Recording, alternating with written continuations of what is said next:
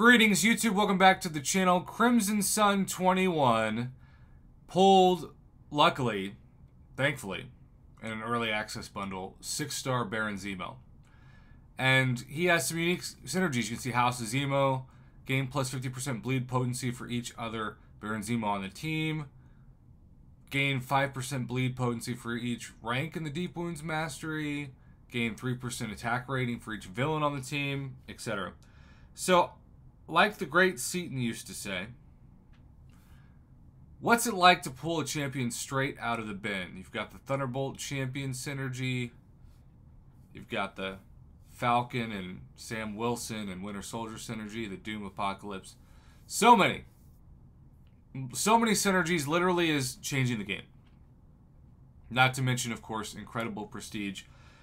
And he seems to be a pretty dang annoying counter for Battlegrounds. I am going to hide my webcam. He thankfully has sped this up. But this appears to be what I think, given especially that it's a 5-star, is Labyrinth of Legends Red Hulk. So we're going to see just how he does. I appreciate this as a test over the only test we seem to ever do as a community, and that is, of course, the Realm of Legends Winter Soldier. And apparently, language! It's also important to turn off notifications. If I was him, I probably would have just restarted the fight, but no, he's committed. Alright, so Unawakened, starting off a little rough.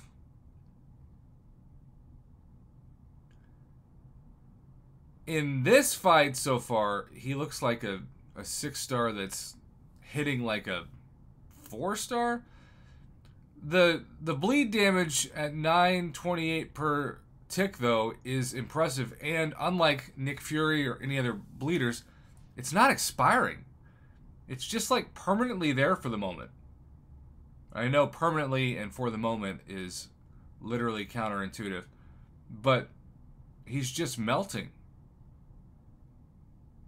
And the 20 bleeds are still just there. And now it's up to 28 to 35. And now the bleeds that you've got them ramped up, 1,800 per tick. There's 40 of them. And again, he's not watching them expire, unlike pretty much every other bleed champion we've seen from Blade to Nick Fury, Black Cat, you name it. Little mistiming there. Is he going to push the bleeds past 40? Is 40 the max? Let's see. Yeah, 40 appears to be the max. That root may or may not be able to help you. But they're lasting, seriously, so long. It's crazy. Like, 6-star Zemo is crazy.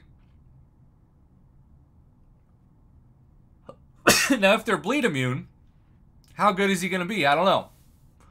But in this particular case, it's just so much consistent damage.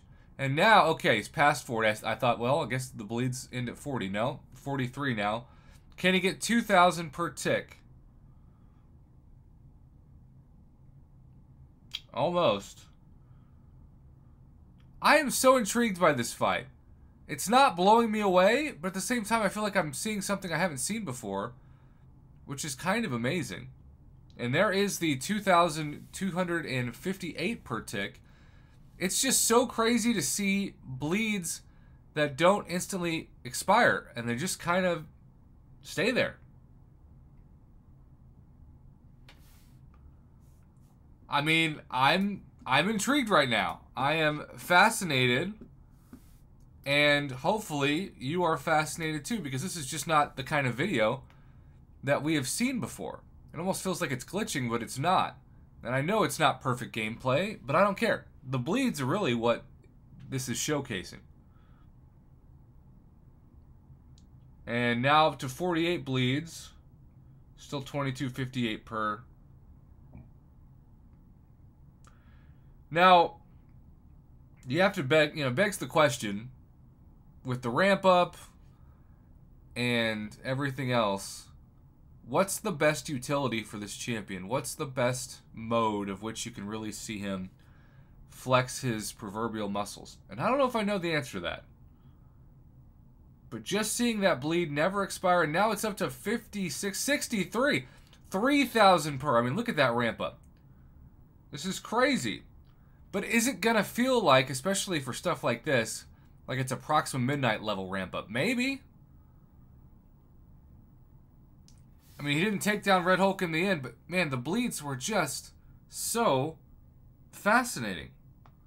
And then the last fight was the standard test that we do for fun as a community, and that is the man who desperately either needs a better healthcare plan or who has the best healthcare plan ever, because he never, ever seems to permanently get knocked out. He just revives. He's like a zombie, and that is the aforementioned Realm of Legends Winter Soldier. But I still can't get over the bleeds. And I know he's awakened, and I don't know, maybe his awakened ability helped with that. I have no idea. I'm not impressed at all with his overall crit damage out of the bin. Like, that feels like it's the definition of pathetic. It seems like most of his damage is through the bleeds.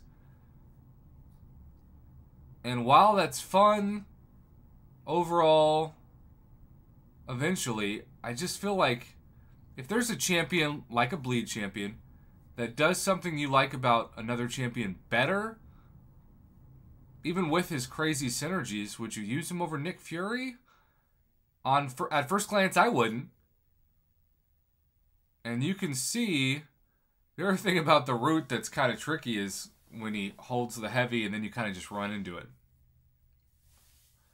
It's just so crazy to see permanent bleeds. I still can't get used to that. 6-star Zemo is wild. Now, when I say wild, that doesn't mean dominant. It just means it's not like anything I've commentated. And I've made over 12,000 videos.